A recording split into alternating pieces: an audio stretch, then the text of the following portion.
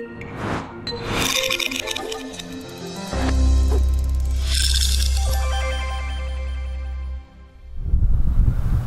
I'm Greg Northworthy, October Athlete of the Month. Been doing CrossFit for 6 years. I'll be 59 in 4 days. Got 4 more shopping days left. My everyday life has improved since CrossFit. I'm much healthier now. I still train jiu-jitsu and I play golf regularly, and it's improved both of my games. I feel better than I ever have. My knees are much better than they've been in the last 6 years. It's a great place to be. The thing I most enjoy about CrossFit is I'm very ADHD. I'm all over the place, and I come here and I have a workout picked out for me every day.